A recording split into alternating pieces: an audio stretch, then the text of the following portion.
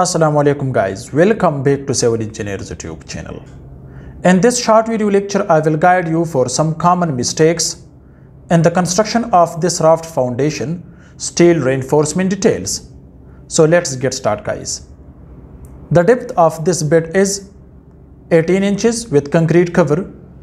You can see the bottom mesh hooks which is proper, but if you see the upper mesh, you can't see its hooks at the end. That's why, because this is very important to bind the bottom hooks with upper portion hooks with binding wire to make a good bond. But unfortunately, they did one of the big mistake in upper portion of this steel reinforcement. Therefore guys, if you are working on construction site, so the bottom and upper portion steel reinforcement mesh should be connect with each other, and the hook's length should not be less than 6 inches. But unfortunately, you can see its steel reinforcement design. The spacing is 6 by 8 inches. This is a doubly mesh.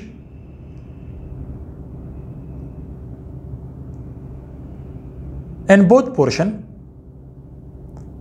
you can see the upper portion hooks they didn't provide. They did simply. So this is not the proper design.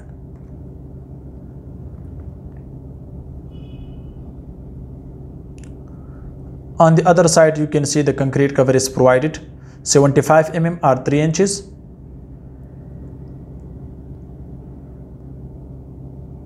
You can see the chairs.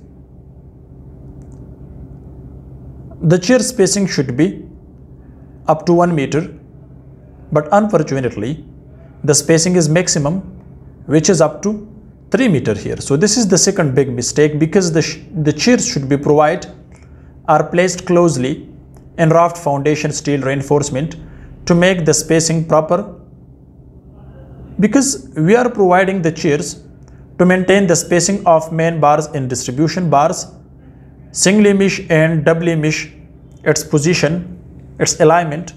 But unfortunately, they provided the chairs spacing maximum, which is, if you see here is close in this portion, but at the middle they didn't provide, only they provided one, which dia is 16 mm, length is 14 inches and depth is 12 inches.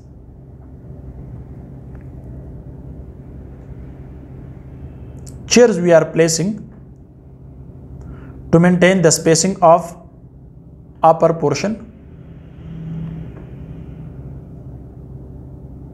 At the end of this raft foundation guys, you can see the hooks they placed at this end, but they didn't connect with binding wire.